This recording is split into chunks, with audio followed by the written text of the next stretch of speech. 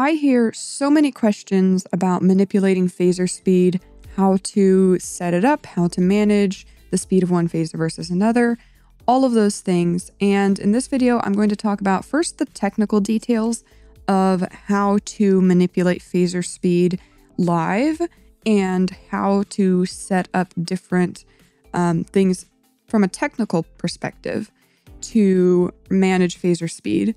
And then in the second part of the video, I'm actually going to talk about several different workflows that you can implement using the information discussed in the first part. Now, in the past, I have talked about the technical programming aspect of how different phaser attributes interact with each other when you're programming phasers. And if you haven't seen that video, I would definitely go watch it. It's 5 minutes and you'll have a much better understanding by the end of it of how to program your phasers here.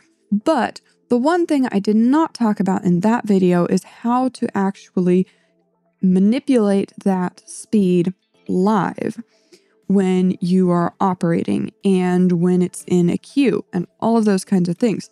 So we're going to talk about that today. And I've already created a preset and I've already stored it in a queue. This is a very simple, just dimmer 100, 0 on my spots, and it is phase 0 to 360. There is nothing else changed from the default in this phaser. However, when you're programming a phaser, you get a whole bunch of speed information that you program here. I'm going to call these hard values. I've heard other people call them that as well. They're not in a recipe. This is when you program it, you set a speed, you set phase, measure, all of these things. And those are what I talk about in the 5-minute video, but those are going to set kind of a base speed for your phaser. Now that's stored in your preset, and that's the speed you're going to see whenever you recall that preset or play it back from a queue without making any other adjustments.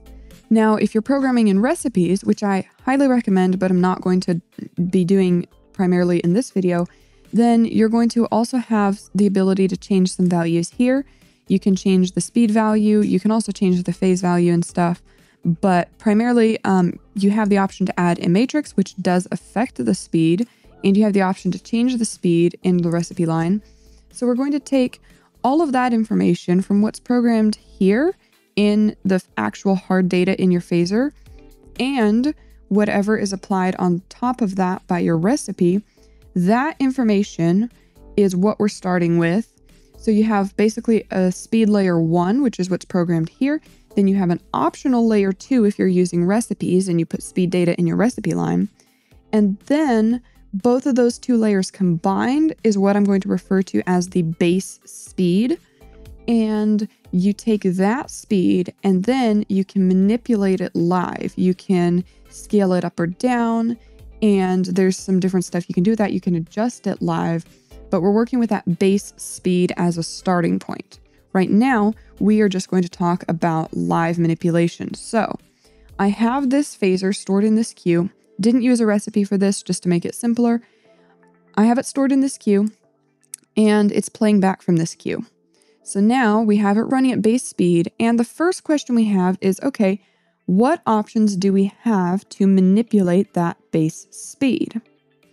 The answer is basically speed masters, but there are several ways to apply them as well as several ways to manipulate exactly how they're affecting a given phaser. If you have a phaser like mine, which does not have a speed master attached to it when you programmed it here, there's nothing in this layer. I can show you that. All spots, dimmer, speed master is set to none. Now, if you have a phaser like mine playing back from a queue with its base speed like this, you can assign that sequence to a fader with the speed function assigned to the fader.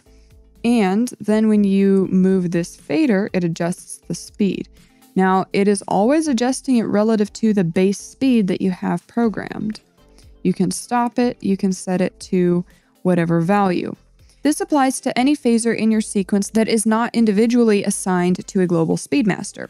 You can also do that. So I have this phaser in my queue, but if I select my fixtures and go to dimmer, you have to activate this first, and assign the speedmaster speed 4, then now this phaser specifically is controlled by this speedmaster, and it is not controlled by this one.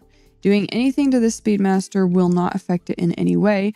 It is only controlled by this one. All other phasers in this sequence will still be controlled by this Speedmaster. Now I'm going to delete this cue and restore this phaser without the Speedmaster and activate that again. Now, again, it is controlled by the Sequence Master. So we're going to talk about the Sequence Master sync settings. In the sequence settings, you have a Speedmaster setting, which is currently set to none. This means that the Sequence Speedmaster is controlling its own separate Speedmaster that only applies to the sequence. If we change Speedmaster to any of the universal Speedmasters, it will sync to that master. I'm going to set it to speed 4 and demonstrate that now moving either of these faders moves both.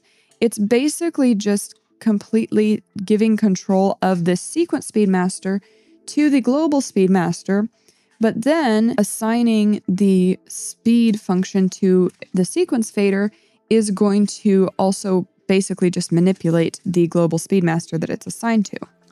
And since this is a global Speedmaster, you can also have individual phasers and or other sequences assigned to the same Speedmaster to all share the common speed function.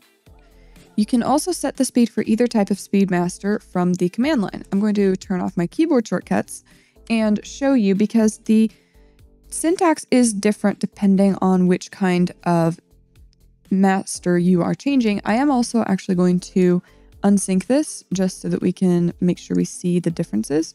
And this does go back to its own value when you unsync it. Okay, so the syntax for a sequence is fader speed, in this case 44, BPM, whatever you want to set it to. And that does the action. Now for a Speedmaster, a global Speedmaster, it's actually a little bit different. And one thing you would notice if you are assigning this is that the only fader function available to a Speedmaster is master.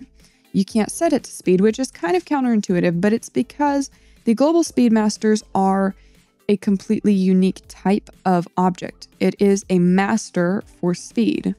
So you're not setting speed, you're setting a master value. And it's a special type of address to manipulate this kind of object. So we're going to type master 3 point, in this case 4. The master section is broken up into several different parts, and one of those is speed, which is number 3. So it's master 3.4, master speed 0.4 basically. And then we're going to do BPM 60, enter, and that works on a Speedmaster. Now, when you're playing with your Speedmasters, one thing you may run into is needing it to go faster than that. This is just not fast enough for whatever reason. So I need it to go faster. And how do I do that? Well, you can find a function for the button called double speed. And you can also just type double speed master 3.4 in the command line. And then when you click this, it doubles the speed. Now, it doubles it at whatever rate you're currently at. There is a max of 256. That's as fast as it can go. This is super fast. And then obviously you're losing the ability to get a very accurate value here, but you can go super, super fast. You can also set this to half speed, and that does the opposite.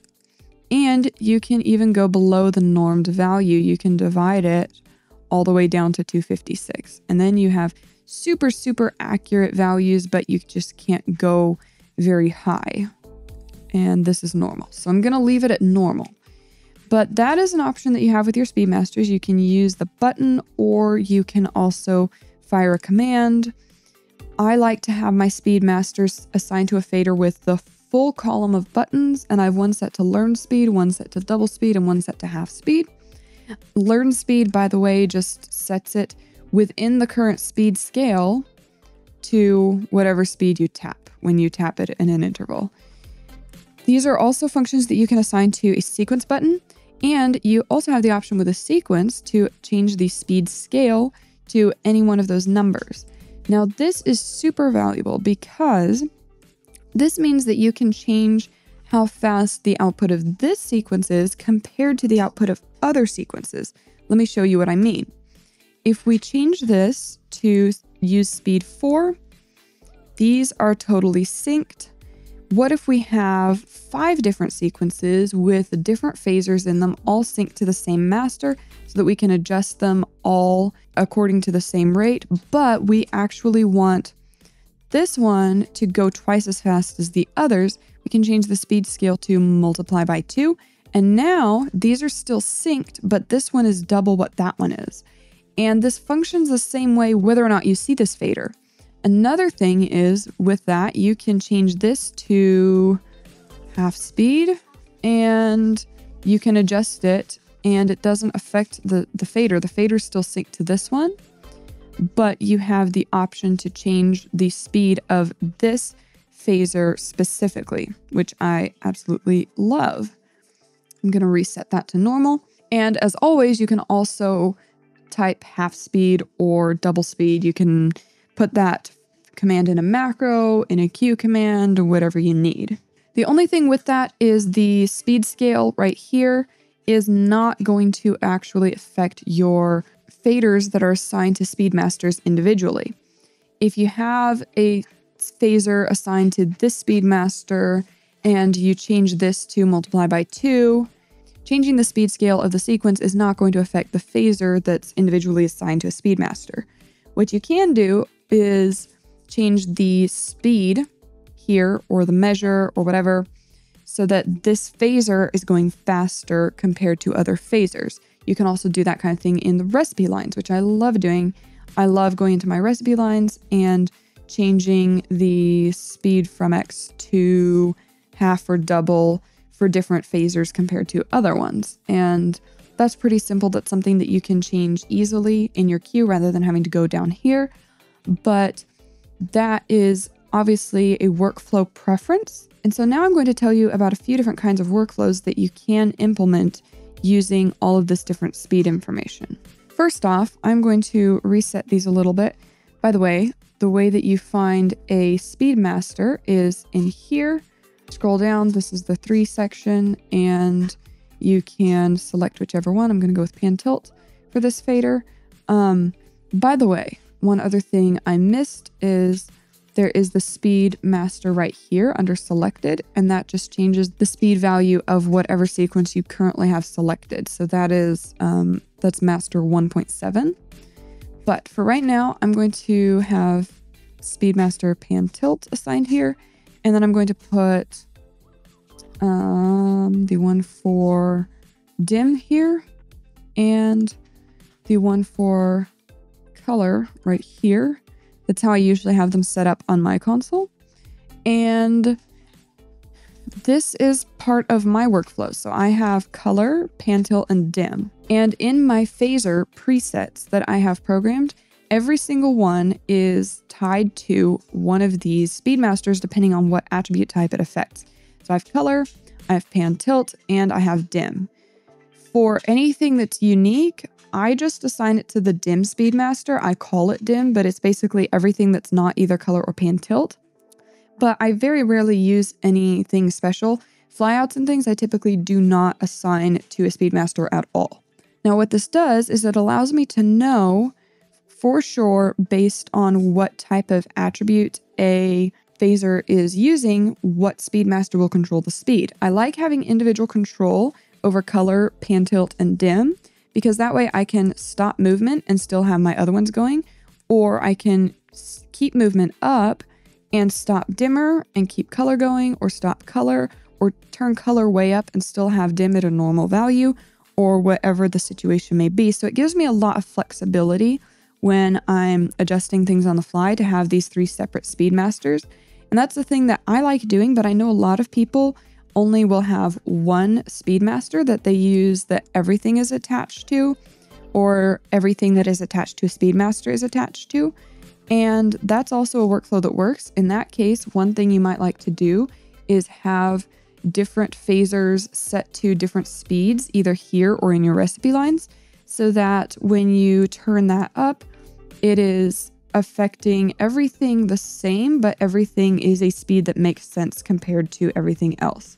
One thing I also really like doing with the way I have my Speedmasters here, color, pan, tilt, and dim, is I like to create user variables with the name of the object. So you already know that we can use the command master 3.1 BPM whatever to reset this speed. And I like to do that in my cues, but I just feel like it's more intuitive and easier to type to be able to do $pan tilt BPM 20, for example. And so I have user variables for all three of these, and I use those to adjust them. It just makes it simpler in my head to not have to remember the syntax and to not have to type it out. And I like that. But I'm going to talk about some other workflow tips. Now, with these three different Speedmasters, you can always have your phasers tied to those, whether in the sequences. So maybe if you're busking, you have a sequence master per sequence and you have one phaser in each sequence, and then you can assign the sequence Speedmaster to follow the dim Speedmaster, for instance, if it's a dimmer phaser, and you can adjust those that way. You can have it programmed into the phaser individually. If you're busking, I think it's an advantage to have it using the sequence master, because then you can use half speed, double speed buttons to change that value on the fly, just by multiplying, dividing. That way you can make this one slower while another one's going faster, or vice versa.